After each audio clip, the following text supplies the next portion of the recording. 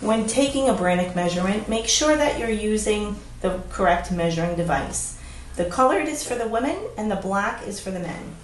All measurements are done weight bearing, so have the patient stand, making sure both feet are parallel. The heel should be correctly seated in the heel cup, and the first measurement you want to take is the heel to toe. The heel to toe measurement is the easiest measurement. You're going to look directly down on the patient's foot, as an angle can cause misreading.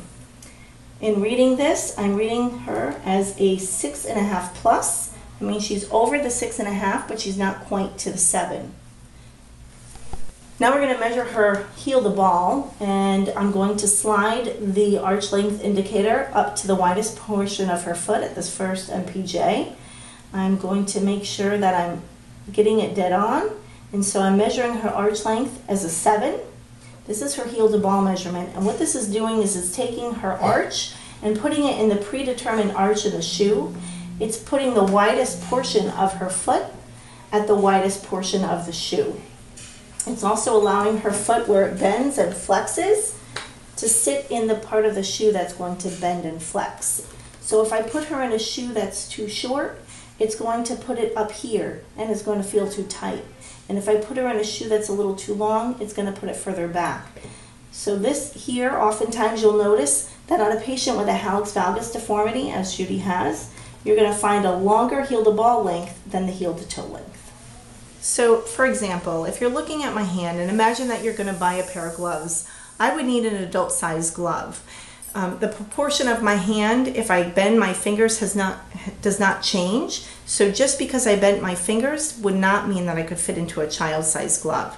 So in patients that have a hallux valgus or an amputation where you have digital deformities, the rest of their foot, the arch and the instep, have not changed. And so they would still need the adult size glove or the longer size shoe.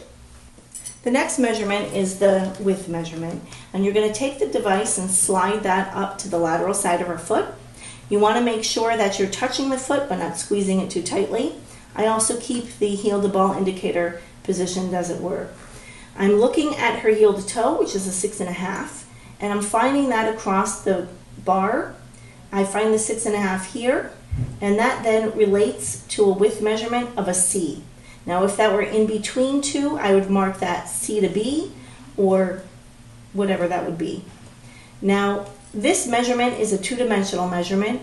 It's measuring her foot size, not her shoe size. It's also in proportion to her length. So if she were to measure a 9, for instance, and I look at the 9, I would see that the 9, she would be measuring an A width.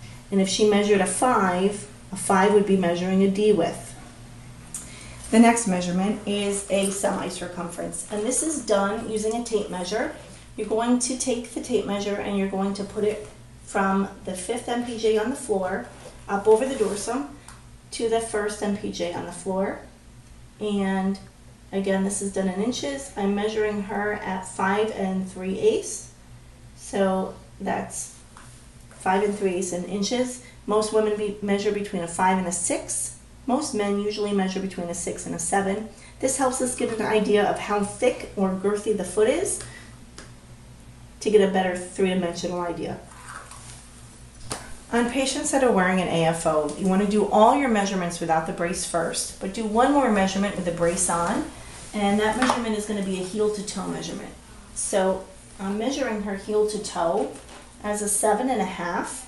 And that measurement has now changed because of the brace. So the posterior aspect of the brace is pushing her forward, and it's changing the size shoe that she would need. Patients that measure a size to a 1.5 difference, I typically don't need a mixed pair for, but if they're measuring a 1.5 or more, you may want to consider a mixed pair, which would be 2 different size shoes to accommodate 2 different size feet.